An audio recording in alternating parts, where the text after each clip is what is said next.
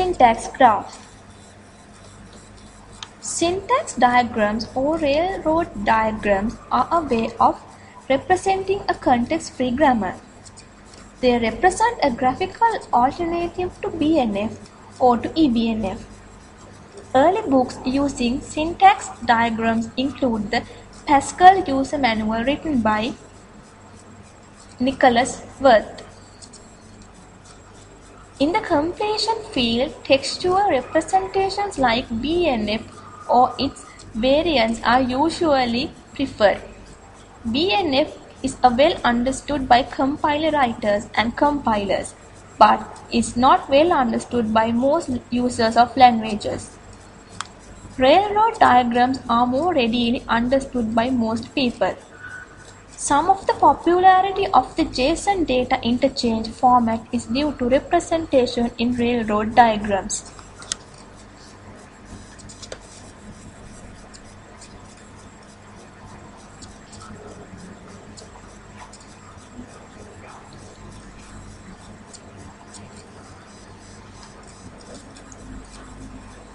Basic concepts. These are the three basic concepts in syntax graph. Sequence can be shown in this way, and alternation can be shown in this way.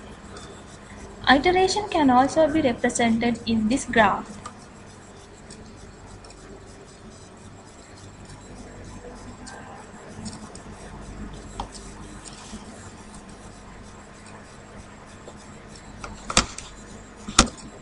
Consider this example.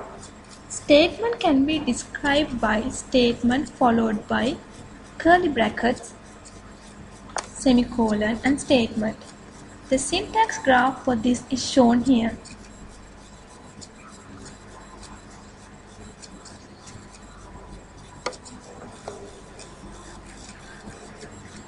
Terminals are shown by a circle and non-terminals are shown by a rectangle.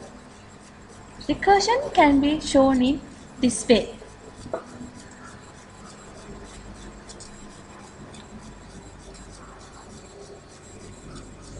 Expression can be a variable added to another variable, or a variable subtracted from another variable, or just a variable.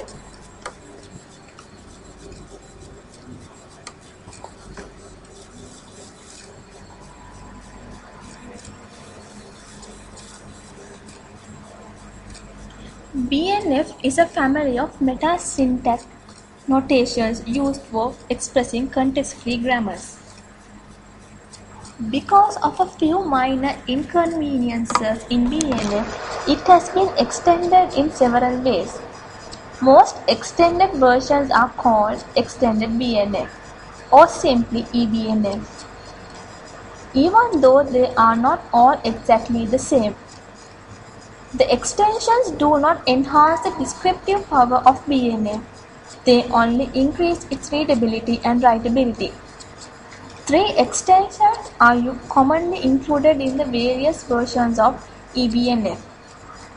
The first of these denotes an optional part of an right-hand side which is delimited by brackets. Without the use of brackets, the syntactic description of this statement would require two rules. The second extension is the use of braces in an right-hand side to indicate that the enclosed part can be repeated indefinitely or left out together. This extension allows lists to be built with a single rule, instead of using recursion and two rules.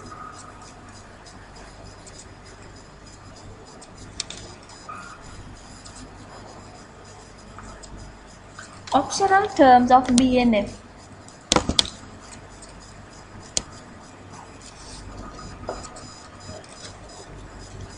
EBNF allows optional terms in the grammar rules through the use of square brackets. Second extension is the use of braces to indicate that the enclosed pattern can only be repeated indefinitely or simply left out. Third extension is the use of round brackets to group several terms combined with or symbol. Fourth extension is clean cross, used to describe a sequence of one or more strings from the same syntactic category. Fifth extension is clean star, used to describe a sequence of zero or more strings from the same syntactic category.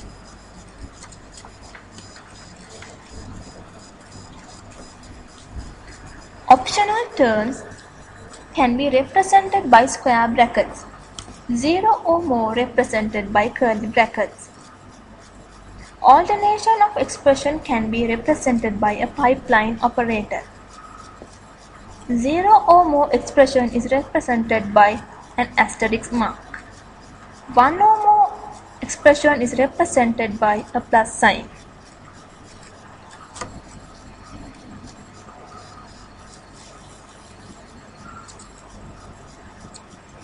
BNF and EBNF versions of an expression's grammar. Expression can be described by expression plus term or expression minus term or a term. Term can be described by term times factor or term divided by factor of just the term. The EBNF version for that grammar is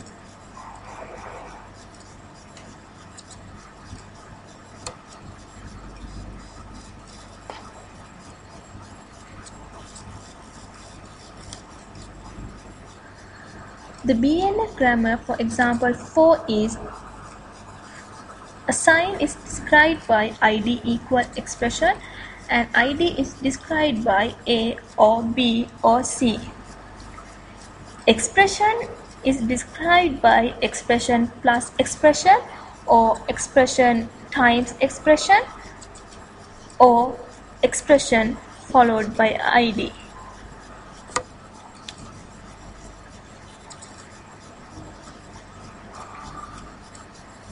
The converted EBNF grammar is the number of statements in this grammar is reduced by using the pipeline operator.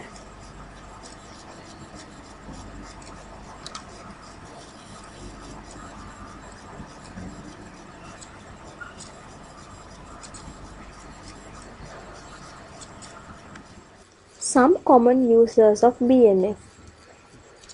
Most programming language standards use some variant of eBNF to define the grammar of the language.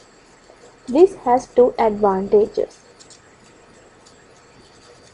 There can be no disagreement on what the syntax of the language is, and it makes it much more easier to make compilers because the parser for the compiler can be generated automatically with a compiler like Jack. eBNF is also used in many other standards such as definitions of protocol formats, data formats, and markup languages such as XML and CGML. HTML is not defined with the grammar. Instead, it is defined with an CGML DTD, which is sort of a high-level grammar.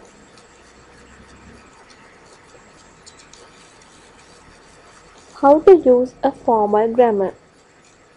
Okay, now you know what BNF and EBNF are, what they are used for, but perhaps not why they are useful or how you can make advantage of them.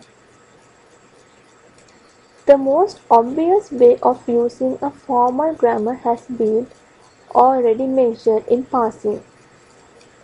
Once you have given a formal grammar for your language, you have completely defined it. There can be no further disagreement on what's allowed in the language and what is not. This is extremely useful because a syntax description in ordinary prose is much more verbose and open to different interpretations.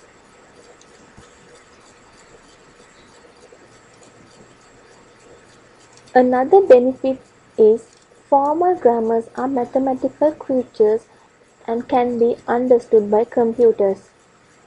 There are actually lots of programs that can be given. BNF grammars as input and automatically produce code for parsers for the given grammar.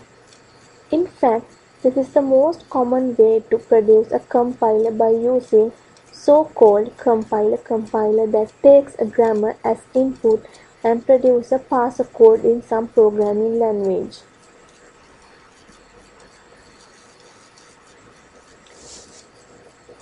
Of course, compilers do much more checking than just grammar,